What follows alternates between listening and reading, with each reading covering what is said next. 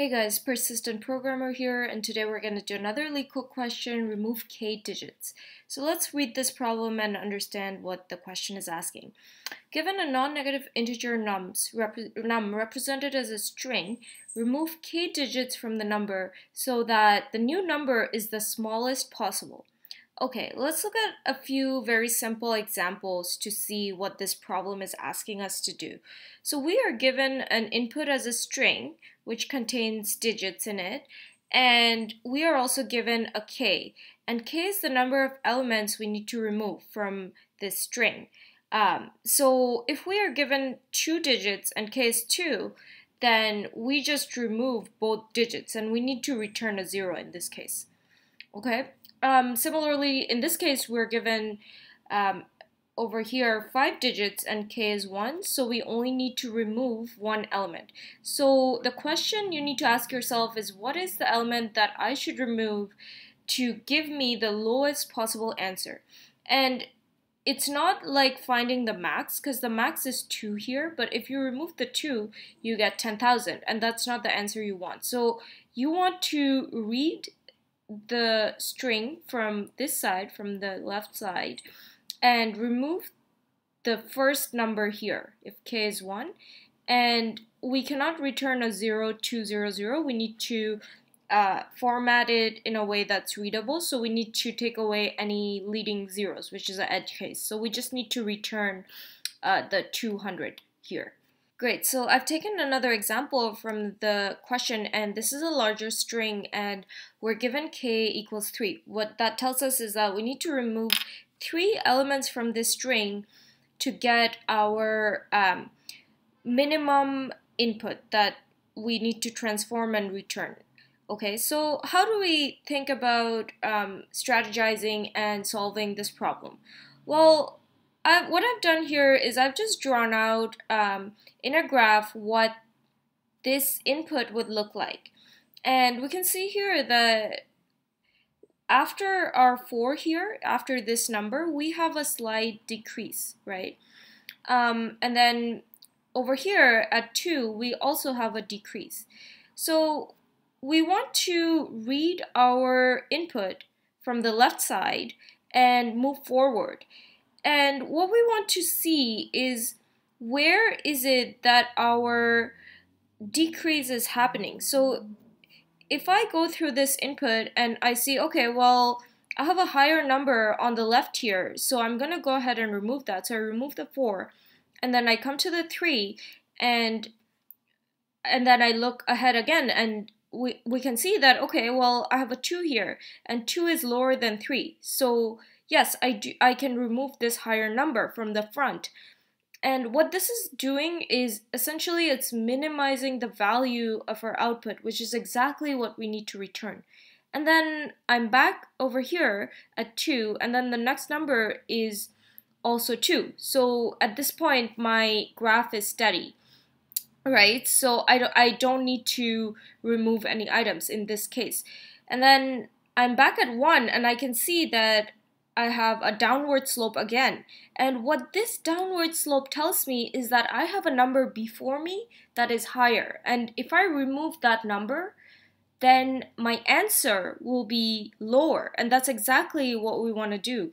So I'm going to go ahead and remove this 2.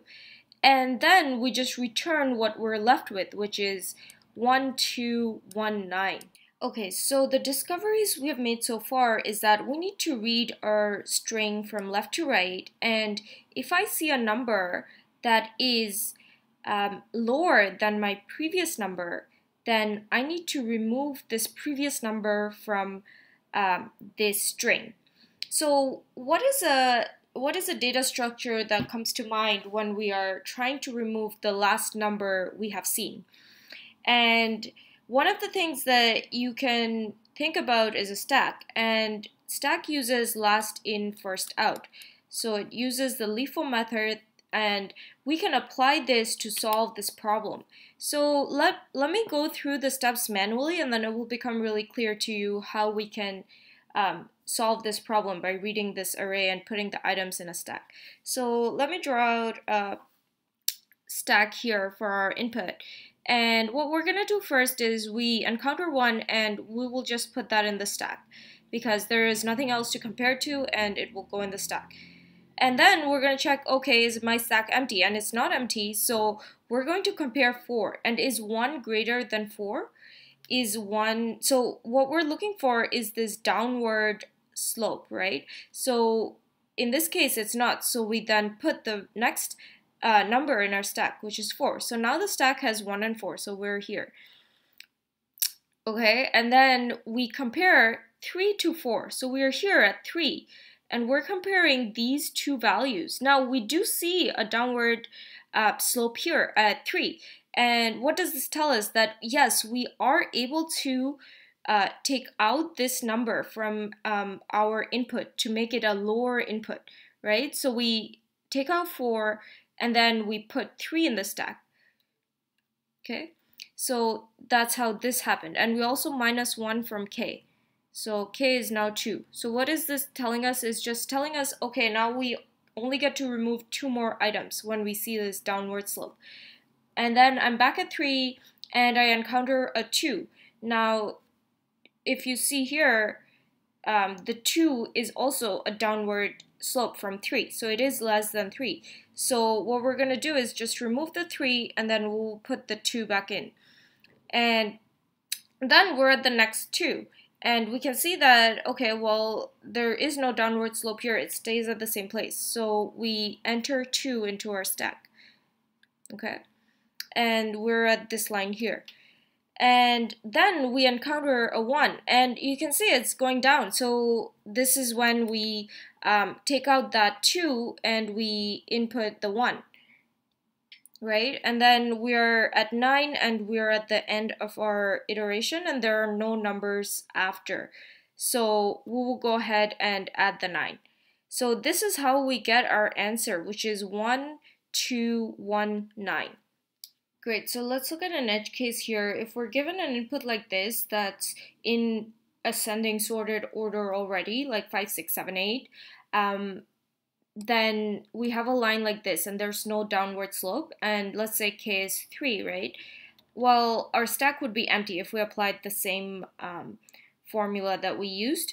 So we need to take care of this exception, and what we're essentially going to do is just iterate over our list and pop the elements from the back. So we'll take off 8 first and then 7 first and then 6 because k is 3. So we'll iterate over this and just remove those elements. So we return our correct answer, which is 5 here.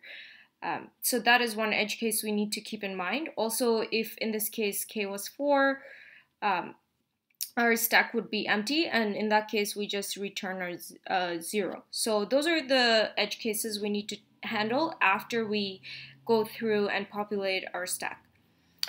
Okay, if all of this makes sense, let's dive into the code. The time complexity is just very simple, OFN, because we're iterating through our string here, and our space is also OFN because we created this additional list here. Awesome, so I'm back in Leetcode, and what I've done is I've created my empty list here, st, and what I'm going to do next is iterate over my nums.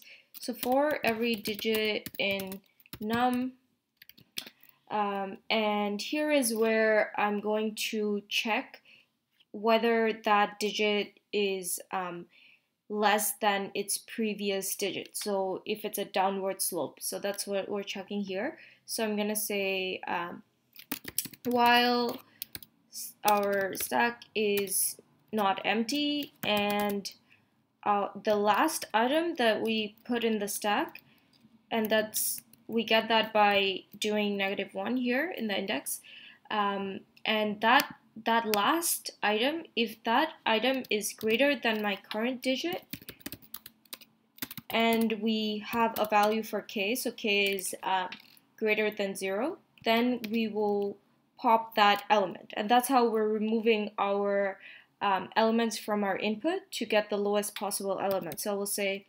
st.pop. And we are also going to decrement k because we already took care of that kth value. So k minus equals 1, and then otherwise we will insert the element in the stack. So st.append. Okay, and I'm gonna put, I'm gonna put in the digit here. Okay, awesome. So now the next thing we need to do is take care of our edge cases, and I've just copied that from my answer that I did, so I'll just go over it with you. So what I'm doing here is, if it's a case that's in ascending order, then I'm just popping those elements up to the kth element. And you can also do this in this form in Python, so that's also possible. I'm just more comfortable this way, so that's why I've done it this way. And then here what we're doing is removing the first 0. If we have a case where we have a 0, 2, 0, 0, then we need to remove that first 0 and just return 200. And then if our answer is blank, then we need to return a 0. So those are the two edge cases that we need to take care of, and that's what I've done here. Okay, awesome. So this looks good. Let me go ahead and run code. Make sure there's no typos. Okay. So yeah, the answer is correct. So I'm gonna go ahead and submit. Awesome, accepted. If you like this video, give it a big thumbs up. I hope you enjoyed this video. If you like my videos, please subscribe to my channel. Alright, happy coding, guys!